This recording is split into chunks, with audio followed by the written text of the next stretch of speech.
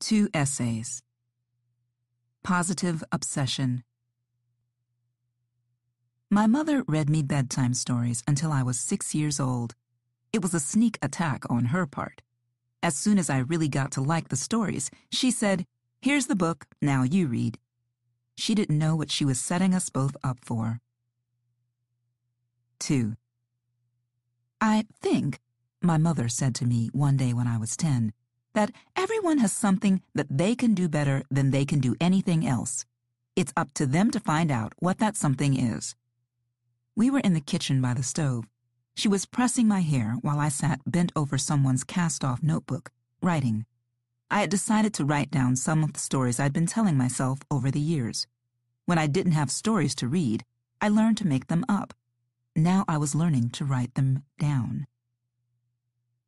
3.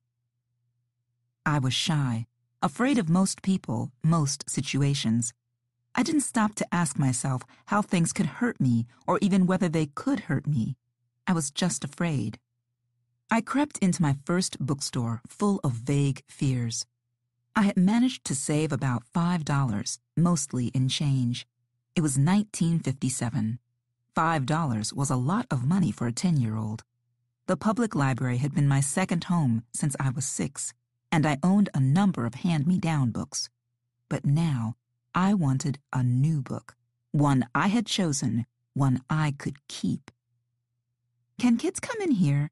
I asked the woman at the cash register once I was inside. I meant, could black kids come in? My mother, born in rural Louisiana and raised amid strict racial segregation, had warned me that I might not be welcome everywhere, even in California. The cashier glanced at me. "Of course you can come in," she said. Then, as though it were an afterthought, she smiled. I relaxed. The first book I bought described the characteristics of different breeds of horses. The second described stars and planets, asteroids, moons, and comets.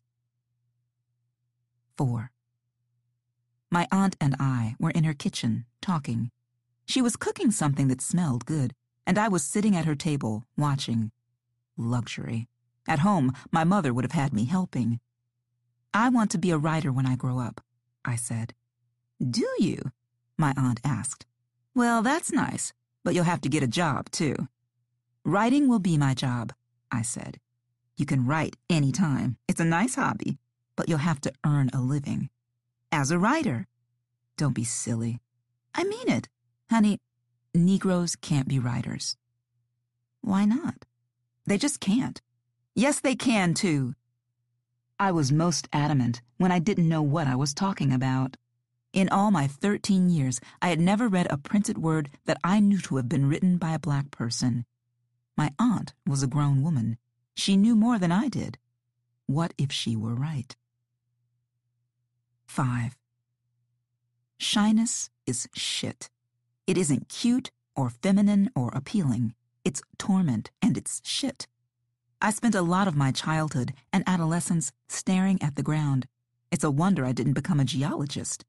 I whispered. People were always saying, "Speak up, we can't hear you." I memorized required reports and poems for school, then cried my way out of having to recite. Some teachers condemned me for not studying. Some forgave me for not being very bright. Only a few saw my shyness. "She's so backward," some of my relatives said. "She's so nice and quiet," tactful friends of my mother said. I believed I was ugly and stupid, clumsy, and socially hopeless. I also thought that everyone would notice these faults if I drew attention to myself. I wanted to disappear. Instead, I grew to be 6 feet tall. Boys in particular seemed to assume that I had done this growing deliberately and that I should be ridiculed for it as often as possible. I hid out in a big pink notebook, one that would hold a whole ream of paper. I made myself a universe in it. There I could be a magic horse, a Martian, a telepath. There I could be anywhere but here, any time but now, with any people but these. 6. My mother did day work. She had a habit of bringing home any books her employers threw out. She had been permitted only 3 years of school. Then she had been put to work. Oldest daughter. She believed passionately in books and education. She wanted me to have what she had been denied. She wasn't sure which books I might be able to use, so she brought whatever she found in the trash. I had books yellow with age, books without covers, books written in, crayoned in, spilled on, cut, torn, even partly burned. I stacked them in wooden crates and second-hand bookcases and read them when I was ready for them. Some were years too advanced for me when I got them, but I grew into them. 7. An obsession, according to my old Random House dictionary, is the domination of one's thoughts or feelings by a persistent idea, image, desire, etc. Obsession can be a useful tool if it's a positive obsession. Using it is like aiming carefully in archery. I took archery in high school because it wasn't a team sport. I liked some of the team sports, but in archery, you did well or badly according to your own efforts. No one else to blame. I wanted to see what I could do. I learned to aim high, aim above the target, aim just there. Relax. Let go. If you aimed right, you hit the bullseye. I saw positive obsession as a way of aiming yourself, your life, at your chosen target. Decide what you want. Aim high. Go for it. I wanted to sell a story. Before I knew how to type, I wanted to sell a story. I pecked my stories out, two-fingered on the Remington portable typewriter my mother had bought me. I had begged for it when I was 10, and she had bought it. "You'll spoil that child," one of her friends told her. "What does she need with a typewriter at her age? It will soon be sitting in the closet with dust on it. All that money wasted." I asked my science teacher, Mr. Pfaff, to type one of my stories for me. Type it the way it was supposed to be, with no holes erased into the paper and no strikeovers. He did. He even corrected my terrible spelling and punctuation. To this day, I'm amazed and grateful. 8. I had no idea how to submit a story for publication. I blundered through unhelpful library books on writing. Then I found a discarded copy of The Writer, a magazine I had never heard of. That copy sent me back to the library to look for more, and for other writers' magazines to see what I could learn from them. In very little time, I'd found out how to submit a story, and my story was in the mail. A few weeks later, I got my first rejection slip.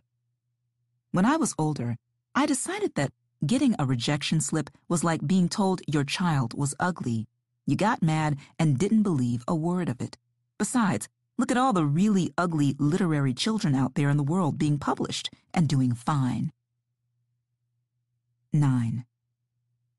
I spent my teens and much of my 20s collecting printed rejections. Early on, my mother lost $61.20, a reading fee charged by a so-called agent to look at one of my unpublishable stories. No one had told us that agents weren't supposed to get any money up front, weren't supposed to be paid until they sold your work.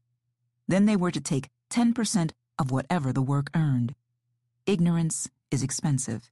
That $61.20 was more money back then than my mother paid for a month's rent. 10. I badgered friends and acquaintances into reading my work, and they seemed to like it. Teachers read it and said kindly, unhelpful things. But there were no creative writing classes at my high school and no useful criticism. At college, in California at that time, junior college was almost free, I took classes taught by an elderly woman who wrote children's stories. She was polite about the science fiction and fantasy that I kept handing in, but she finally asked in exasperation, "Can't you write anything normal?" 11. A school-wide contest was held. All submissions had to be made anonymously. My short story won first prize. I was an 18-year-old freshman, and I won in spite of competition from older, more experienced people. Beautiful. The $15 prize was the first money my writing earned me. After college, I did office work for a while, then factory and warehouse work. My size and strength were advantages in factories and warehouses, and no one expected me to smile and pretend I was having a good time. I got up at 2 or 3 in the morning and wrote. Then I went to work. I hated it, and I have no gift for suffering in silence. I muttered and complained and quit jobs and found new ones and collected more rejection slips. One day in disgust, I threw them all away. Why keep such useless, painful things? 12. There seems to be an unwritten rule, hurtful and at odds with the realities of American culture. It says you aren't supposed to wonder whether, as a black person, a black woman, you really might be inferior. Not quite bright enough, not quite quick enough, not quite good enough to do the things you want to do. Though, of course, you do wonder. You're supposed to know you're as good as anyone. And if you don't know, you aren't supposed to admit it. If anyone near you admits it, you're supposed to reassure them quickly so they'll shut up. That sort of talk is embarrassing. Act tough and confident, and don't talk about your doubts. If you never deal with them, you may never get rid of them, but no matter. Fake everyone out, even yourself. I couldn't fake myself out. I didn't talk much about my doubts. I wasn't fishing for hasty reassurances. But I did a lot of thinking, the same things, over and over. Who was I, anyway? Why should anyone pay attention to what I had to say? Did I have anything to say? I was writing science fiction and fantasy, for God's sake. At that time, nearly all professional science fiction writers were white men. As much as I loved science fiction and fantasy, what was I doing? Well, whatever it was, I couldn't stop. Positive obsession is about not being able to stop just because you're afraid and full of doubts. Positive obsession is dangerous. It's about not being able to stop at all. 13. I was 23 when, finally, I sold my first 2 short stories. I sold both to writer-editors who were teaching at Clarion, a science fiction writer's workshop that I was attending. One story was eventually published. The other wasn't. I didn't sell another word for 5 years. Then finally, I sold my first novel. Thank God no one told me selling would take so long. Not that I would have believed it. I've sold 8 novels since then. Last Christmas, I paid off the mortgage on my mother's house. 14. So, then, I write science fiction and fantasy for a living. As far as I know, I'm still the only black woman who does this. When I began to do a little public speaking, one of the questions I heard most often was, "What good is science fiction to black people?" I was usually asked this by a black person. I gave bits and pieces of answers that didn't satisfy me and that probably didn't satisfy my questioners. I resented the question. Why should I have to justify my profession to anyone? But the answer to that was obvious. There was exactly one other black science fiction writer working successfully when I sold my first novel, Samuel R. Delaney, Jr. Now there are 4 of us: Delaney, Stephen Barnes, Charles R. Saunders, and me. So few. Why? Lack of interest? Lack of confidence? A young black woman once said to me, "I always wanted to write science fiction, but I didn't think there were any black women doing it." Doubts show themselves in all sorts of ways. But still I'm asked, what good is science fiction to black people? What good is any form of literature to black people?